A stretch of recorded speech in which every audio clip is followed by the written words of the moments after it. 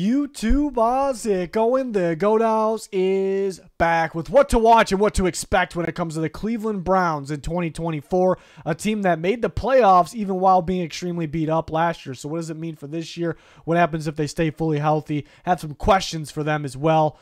Can't wait to break it down.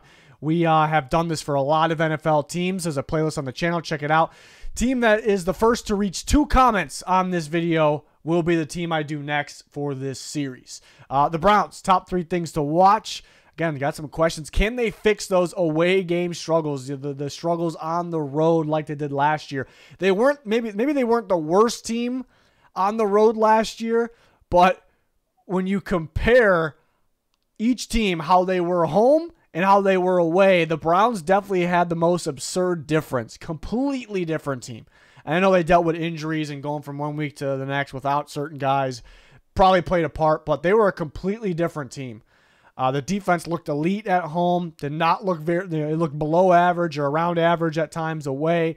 In the offense, there was a difference as well, but I thought it was very odd. So do they figure that out? They have some tough road games obviously this year, but did injuries play a big part of that? So that's something that's like really something to watch, because they had a ridiculous, like I said, ridiculous difference. Like it was not the same team. Like most other teams, it's like you could tell it's the same team. Like, yeah, they don't have the home crowd advantage, the home field advantage. They're sometimes a little more rested, feel a little more rested. They don't have to deal with traveling, but it was the same team out there. For the Browns, it did not seem the case. So I thought that was odd.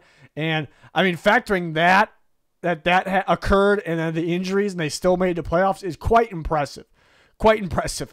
So the big question is, will they stay healthy as well? Durability. They're one of those teams with some durability concerns, especially at the top, the most important player in Deshaun Watson. We'll talk about that a little bit. But I will say, I think sometimes people, not just with the Browns, but a lot of teams every year, they go, well, they did this last year and they made the playoffs last year and they were hurt. So this year they're better going into the year. So they're going to finish better.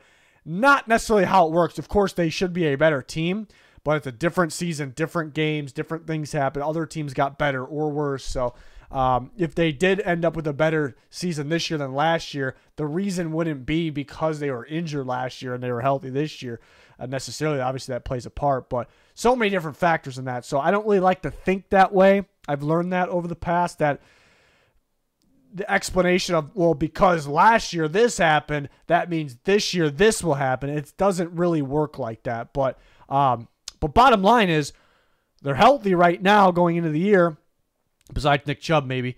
So they are a better, even if they're healthy and for whatever reason have a bad record at the start of the year or whatever, but they're healthy, they are still a better team than how they finished last year, because who is out there.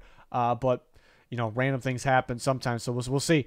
Number 2, the defense to me is way too talented to be predictable, and that was kind of their only flaw last year. I shouldn't say only. Only flaw. I think flaw would be too strong of a word to talk about. Maybe the interior defensive line situation, because it did get better last year, bringing Delvin Tomlinson in. They had some other guys that stepped up. They added a little bit more looking at this offseason, so that could help it. But I wouldn't really say it was a flaw last year. It was a flaw maybe the year before and the year before that.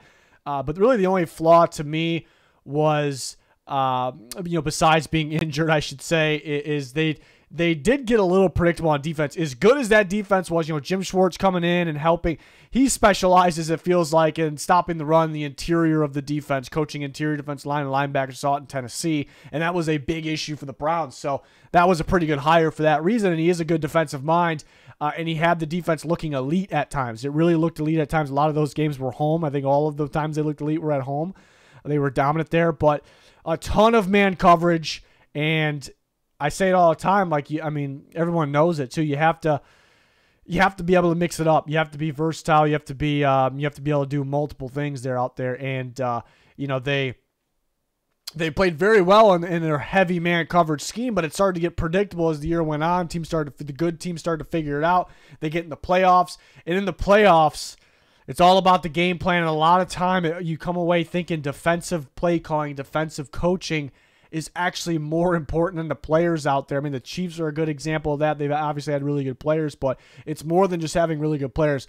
If you're looking at the offensive side of the ball, I think quarterback play, offensive line play, are at the very top, and then play calling not too far after. But I've noticed that in the massive big games, the winner go home type games as well, defensive coaching and play calling is huge. And overall, Jim Schwartz did a good job. I think the Browns took a step up. At times it looked elite. The defense was solid. They do have really good players.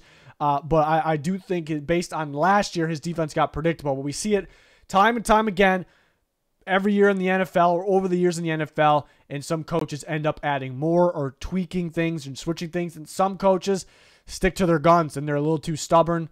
They don't really want to switch it up.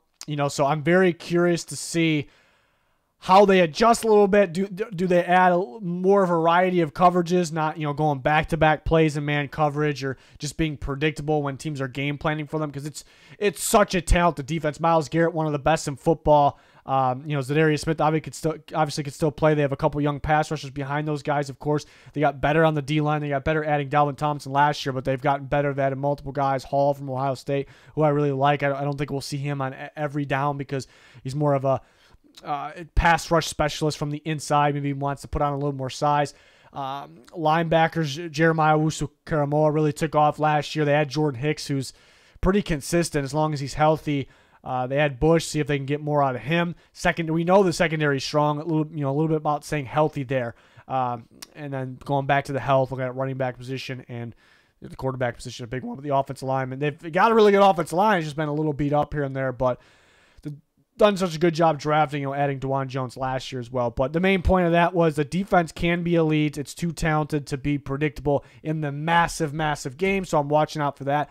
Does Jim Schwartz, add more? Does he get a little more creative? I think he should, and I probably will. Number one, the big question: which Deshaun Watson do we get? I can see multiple different scenarios.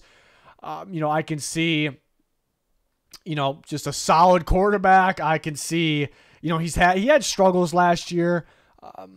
He is a factor, though, when he's out there. Even when he struggled, he is still a big-time factor because he can make big plays. He can extend plays. So even when those games he had like a bad interception or an ugly one or a couple of them, like he still is a major factor. You have to fear him if you're if you're on the other side of the ball. So he's still making an impact, but is he still trying to find his way? Is he still trying to bounce back from injury? Is he solid? Does he go back to elite quarterback Deshaun Watson, or did anyone call him elite? Was he borderline? Was he great? I could see that as well, because he's still, he's not old. He's not washed up. He's got a good team. He was still trying to get back into things, and it makes sense. Like he was still getting back into things, and he kind of got disrupted. So does he kind of get back into things and kick into gear this year? I can see all of those scenarios. I can see an elite Deshaun Watson. I can see a great. I can see a good. I can see maybe a little bit below good. I don't really see a bad Deshaun Watson. I still think there's too much talent. People that say he was bad last year, I think that's the wrong choice of words. I think it would maybe disappointed or underwhelming in those games he played. But remember, he was trying to get back from a lot of time off, and dealing with injuries, trying to play through injuries. So, I think a legitimate excuse. And in terms of health, do we get a healthy Deshaun Watson? Do we not? Is it up and down? Kind of like last year. It's like he's back, and then wait, no, he's still dealing with something.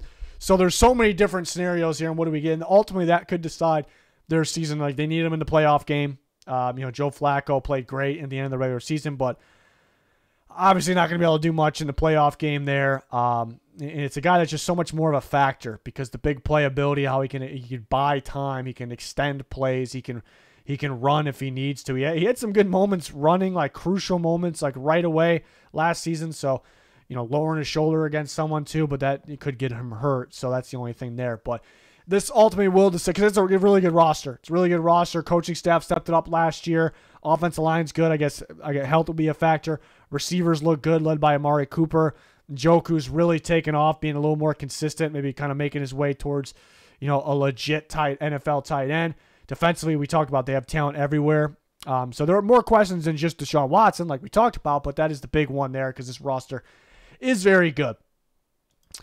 Players to watch, going to go Grant Delpit. Grant Delpit was like star at LSU, but you kind of worried about tackling with him and thin frame. And then it's still early in his career, but very early in his career, it's like, maybe not that star we thought, that he was at LSU. But this past year, he took off. He looked like, I say through the first quarter or so of the season, he looked like one of the very, very best safeties in football. Like, you can debate at that early part of the season, he was the best. You could definitely debate it. And then he was and he continued to play well, but then he kind of dealt with some an injury there, and that really kind of threw things off. So first year in Jim Schwartz's defense was looking really, really good. Injury kind of threw things off. So how is he in year 2? If he can stay healthy, if he can, stick in there and it doesn't affect him, he's not affected by the past injuries or whatever, he could be really, really good. Maybe not enough people are talking about that. So a player I'm really excited for. So could that prime LSU Grant Delpit be on display? Very possible. Very possible. Like I said, maybe not being talked about a ton. Jerry Jeudy. Trade for Jerry Jeudy, who was supposed to be a star receiver. He was a star player at Alabama. Is supposed to be, really the way people talked about him and what he was in college. Like, he's supposed to be like Justin Jefferson type player, like range, CeeDee Lamb, guys like this, and he just has not been there. Like, not at all. Had some disappointing moment, but had some very disappointing quarterbacks throughout his career. Just been a little underwhelming. But a guy that is a home run hitter, can run routes, has the athleticism. He can play inside and out. I think they're gonna have some fun with that. They're gonna have Mari Cooper outside. They could have Jeudy on the outside on the opposite side. They could have Elijah Moore, who's strictly a slot receiver in the slot, or he can have plays with Jeudy in the slot, maybe Moore on the sideline. Cooper will be out there, obviously, and kind of get creative with tight ends as well. So I think Jeudy is kind of that moving piece, maybe that unique piece of that, not the best because Cooper is, but of that group there. And I do think he could maybe figure things out and kind of turn the corner in his career here and get. He's been a good receiver still for the most part. Just been a little underwhelming. So, player I'm really excited to watch. Just need a new place to be. So that one should be fun. And we kind of already talked about Deshaun Watson being one. I pretty much touched on everything we need to touch on. Just so many different scenarios with Deshaun Watson, like with health, but with talent as well. I could see a great Deshaun Watson. I could see a good. I could see a decent at best. It'll decide a lot because they need him in that playoff game last year. The roster is super, super talented, and they got big plans. Stefanski kind of added to his playbook, with Deshaun Watson being in there, and I love that because Stefanski, even when he had that playbook in Minnesota, even going back to there, it felt like a kind of strict, stubborn, just classic West Coast style offense. There's not a whole lot of uniqueness, to it. And he would have some trick plays when he came into Cleveland the first year. He had a lot of trick plays up his sleeve, but in terms of, minus the trick plays, there's not a whole lot going on besides that old school run the football, outside zone West Coast style offense. But I think adding Watson's like, okay, Stefanski's like, I'm going to add more. We're going to get more creative. We got to take that turn. We got to be unique to be a big time football team. And I think he was doing that. So now we want to see that in full gear right now. So big reason why how Watson, what he does will decide if he stays healthy. Will decide a lot of things. But if he's to me, he's just got to be out there. That's really because even if he doesn't, it's going to be disappointing to everyone if he doesn't get back or even that close to the Texans' Deshaun Watson, which was borderline elite. Some people may say elite. Some people may say definitely not, but pretty damn great, pretty damn good. But he doesn't really need to get back there. I mean, to win a Super Bowl, maybe close, but because he's just a factor. Like I said in the beginning part of this video, he is a factor, just being out there, that presence that he is, because there is so much to his game. Games to watch. I really like the Jaguars game in week 2 in Jacksonville. How will the Browns be away? I think it's a really good game. Like an even matchup to me. Two quarterbacks that we know have so much talent in them, so much more talent in them, but they've been a little disappointing. They both can throw the ball, they can run the ball. Both should play. I think the Jags defense will be a lot better than people think this year, so both should play some tough defense. Could go either way. I think those two teams they could be fighting. We could fast forward to the end of the year, and one of those teams makes the playoffs and one doesn't. We can look back at that game. I really do. At the Eagles in week 6, two teams that really value offensive line, got really good offensive lines. If they're healthy, they're pretty good, even if they're a little beat up. They really value just out physicaling, being more physical than their opponent and just pounding the football. So I think pretty and then really good, solid defenses as well on paper, at least. So I think it's a pretty even matchup. And I like the way, if the Browns are healthy, I like the way they match up against the Chiefs at home in week 15. That could be a big game for playoffs. I like the way they match up with the Chiefs. I think to beat the Chiefs defense was outstanding last year. Big reason why they won the Super Bowl. And the biggest reason is Patrick Mahomes, but in the rest of that group, but the defense doesn't get enough credit.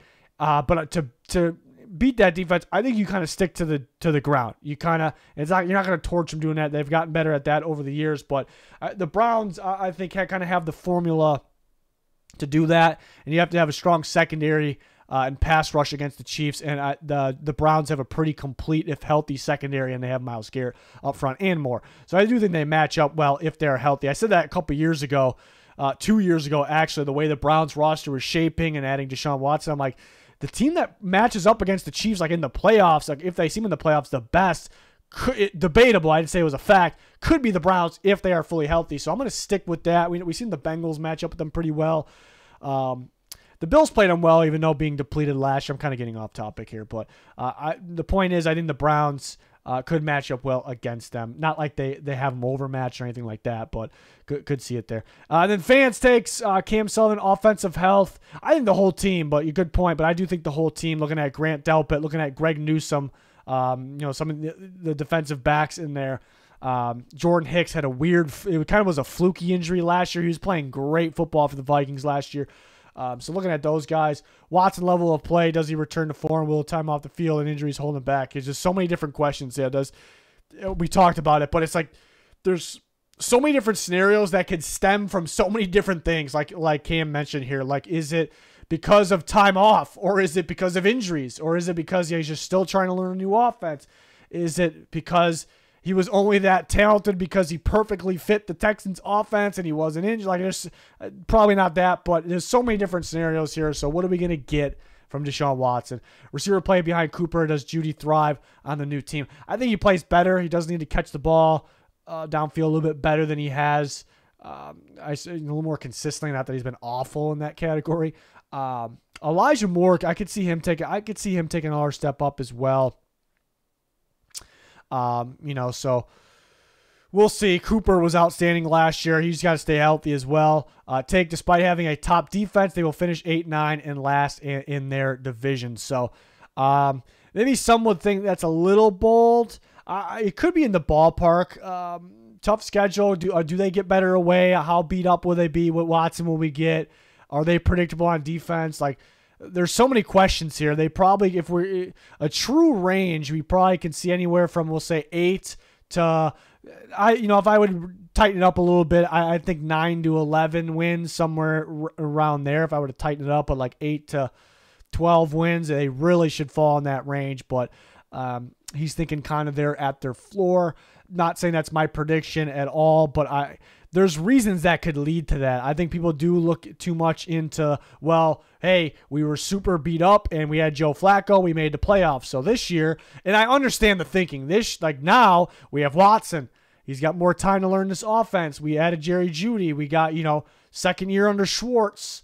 People are getting healthy. Like, we're going to be better. And that's actually true. They are better. Technically, they are better because there are better players out there. But then you break down there. Every year there's teams that are better, but they have a worse record, or they're worse and they somehow have a better record because just, especially early in the season, fluky random things happen, and that, those games count towards your record. Other teams get injured that weren't injured last year. Other teams are healthy that weren't healthy last year. This team got better. This team got worse. There's so many different factors where you cannot say our record will be better or our finish, our seed will be better because of what happened last year. For anybody, not just the Brown, does not apply. But I think it is. You are better. They are better than they were at the end of last year. They're in better shape. So I do agree with that, but that doesn't mean their record or seeding will actually be better because there are other teams in the NFL. So yeah, we'll see what happens with that. With them, Adam, is Deshaun Watson washed? I definitely wouldn't say washed. Is he what he was in Houston? There's a good chance. There's a decent chance. Maybe he isn't fully that guy. How many bad games would it take for Watson to be benched from Winston? I don't see it happening. Like, I think you would have to be either like playing injured and playing bad, or if he wasn't playing injured, he would have to be horrendous. Like, it'd have to be awful, like really bad. I don't think he was quite. And somebody else said that too. Watson, Tron at the top right. Watson will be a top 5 quarterback this year. That's a little bold, but I've gone back and rewatched the season. Deshaun Watson wasn't as bad as people say. So yeah, I knew somebody said that. I agree with that for the most part. I'm not really counting on him being top 5, but he did have some of his interceptions were ugly. Like it was like right to the, like, what was you staring down the defense right to him, and you don't want to see that. And if those things happen, do they really ever go away? Could argue maybe not, but if you watch the whole game, like some of these games, like he was much more of a factor, much more of a presence. I talked about that than people realize. Like there was a game early where he had like a 50-something percentage completion percentage. I just said percentage too many times, but and that is kind of viewed as bad. And like and then you look at the numbers, like the numbers overall weren't that great. It was one of the first games. I actually can't remember. Usually I remember these things, but if you actually watch the game, he was a massive reason why they won the game. Like he actually played very well. I was ranking week by week for our Twitter subscribers, top 10 quarterbacks, power rankings update, and he started pretty high because I thought he was out there doing big things for his team. So I'd agree with that he wasn't as bad. The really bad moments were as bad as you think. But I think people take that and think he was very bad, and I think that's misleading. I think that's inaccurate. Back to Adam here. Well, we can finish on Watson, Tron. Obviously, he's better than Flacco. The offense didn't fit. Yeah. Obviously, yeah, they'll be better with Watson than Flacco, and they would have been in the playoffs. And then he had some prediction on some numbers. So you can take a look at those. But back to Adam. Yeah, I just don't see Watson being benched. They need him out there. What will Nick Chubb's Jerome Ford rotation look like? I think it'll be a mere split, more of a split than people expect. Yeah, that's a good question too. If Chubb is back and fully healthy, well, definitely early. Like they're gonna ease him back into it. But let's say we're like in season, halfway or 3/4, whatever. Through the season, Nick Chubb's fully healthy, one of the very best running backs in football. He's much better than Jerome Ford, even post-injury. Jerome Ford's solid. He looked pretty good, last year when he had a big role. But Nick Chubb's just a lot better. But that situation, what do they do? Do they use their best running back? We said the year before, Stefanski wasn't using Chubb enough, so I could see him doing that. So it actually is a really good question. Definitely going to split. Right when Chubb comes back, I'd imagine Ford actually gets more. Like right when Chubb's ready, but I could be wrong there. But once you're deep in the season, I think they go more and more Chubb there. Better game plan for the defense. Yeah, I kind of touched on that. Like better, more of is that more of a pregame thing or like planning thing, or is that more of a in the situation, in the moment, having to go away from what you know best. In this case, Jim Schwartz, a lot of man coverage, not all man coverage, but a lot of it. Does he do a better job with mixing it up, or does he save something for the playoffs? A lot of factors there. And then there's a take there. He has Browns finishing 9-8, so just one more win than Cam Sullivan. Some Watson stats, which is a decent amount of touchdowns, but maybe too many interceptions. Chubb has worst career year. I guess that's possible depending on when he comes back. Judy becomes a non-factor. So not a lot of faith here, even though he did have him going above 500. Coaching keeps the team above 500 is what he says. So he likes the coaching. Josh is a Browns fan. I think Deshaun Watson is going to cost us. So kind of the opposite. Two Browns fans here. Watson, Tron, big time believer in Deshaun Watson. Maybe a little too optimistic. Top 5 is a little tough, but I do agree that he wasn't nearly as bad as people think. I do think he needs to be out there very good, more of a presence than people think. And then Josh here, Browns fan, is kind of the opposite. He's going to cost us what could be a Super Bowl roster. It is a very good roster. The Browns have one of the best rosters in the league, but Deshaun Watson is so bad that it won't matter. I wouldn't say he's so bad. But if he just can't get right, or if he's not, some people kind of doubt him being fully invested or fully motivated, if you will. I guess that could be a big time issue as well. I think I'm not really super worried about that part, but we'll see. Then Richie, besides Deshaun, this was a good question. Who was the most important role in the Browns for them to become like a Super Bowl bound team this year? Like we talked about in this video, like it's going to come down to Watson, like being healthy or being, somewhat right, even if he is healthy. who has the most important role? I mean, if you're talking about, I think he's talking about player, but you do have to talk about the offensive line, of course, being a very important unit and being right and being together, so they have the chemistry, so healthy out there at the same time. I guess what I'm trying to say. But who has the most important role? I saw this tweet, I thought about it, and I actually want to go with the coaches. And we kind of touched on that in this video a little bit. I talked about Jim Schwartz. It's a good defensive mind. He's had a good NFL career. Maybe minus the year that got him fired as a head coach, but he did a really good job in Tennessee. I thought he helped the Browns take a step up. He does a very good job coaching the interior of defenses.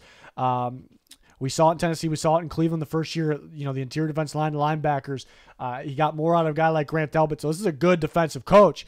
But, man, it got pretty damn predictable. I talked about it. He has to add more. He has to – if he doesn't think his players can do more, I think he's wrong. I don't think he thinks that. But I usually when teams kind of are predictable and they stick to certain things and, they don't mix it up, they usually don't believe they have the players to mix it up because it's very difficult, specifically for corners and anybody in coverage, but corners running different coverages like play for play. Like they go man, they go cover 3, they go cover 2, back to man, trap coverages, different alignments. It's difficult. It's a difficult job.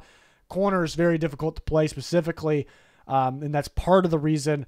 But it's a lot of the time when you see teams not mixing up and you're pissed off at your team, like they're not mixing up the coverages on defense, it's 90% of the time at least because they don't believe they don't have the players that really fit being able to do that. And that can't be the case with the Browns. They're too talented. So it's going to come down to him mixing it up. Him doing his thing, being a defensive coach, but mixing up a little bit more, the players being able to mix it up a little bit more. So if we want to highlight players there, not a lot of pressure on Myles Garrett. Like Myles Garrett, he's going to get the job done. But I look at the corners. I look at them staying healthy, and then Denzel Ward being one of the best corners in football, like he should be. And Emerson's been looking pretty good, and Newsome is solid when he's on the field as well. So those guys just doing their job and being able to mix it up and be equally effective. And I look at offense coach, their head coach, Kevin Stefanski, who he's kind of had a hot and cold run here, even going back to Minnesota. They played well under him, but the predictable play calling. Then he goes to Cleveland. First year looks good. He's adding a little bit more, a little trickery. Really good. Then went kind of downhill from there, and everyone's like, it's so predictable. It's so stale. It's like it's his system that you got to run to open up the play action pass, and he's not giving the ball to Chubb enough, and it's just stale. It's not there. He's trying to control too much, and sometimes that's what I always said about those West Coast style offenses, like the team runs through him more than the quarterback. But then I thought he did a really good job last year, given what he had and adding a little bit more. It felt like to his system, it wasn't like a strict, this is the system. That's what I thought. That's kind of my feeling was like for the future with Deshaun Watson. Did a good job with Flacco in there. So does Stefanski kind of continue that? He, again, had kind of up and down. So I think that's kind of most important here. Stefanski and Schwartz, the two most important coaches on this roster here, that'll decide a lot. So that to answer the question, if I have to pick a player, Myles Garrett's the best player, but I want to say offensive lineman, but you're as good as your unit typically. It's tough. If I had to pick a player, who's the most important? Mari Cooper, maybe, when he was on, like it was a big factor. When he's healthy, it's a big factor. Again, you look at those corners.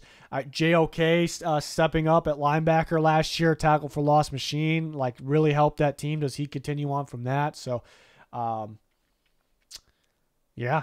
So a lot of important factors here, not just Deshaun Watson, even though that is the main talking point here.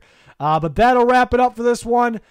Team that gets 2 comments the fastest will decide the next video. So make sure to comment. We'll see who wins that race. Check out the playlist on our channel with the teams that we have done. A lot more content to come before the season. We're kind of getting there, man. The preseason, the Hall of Fame game is not too far away, so I'm excited about it. It's going to do it. Thanks for watching. Goodbye.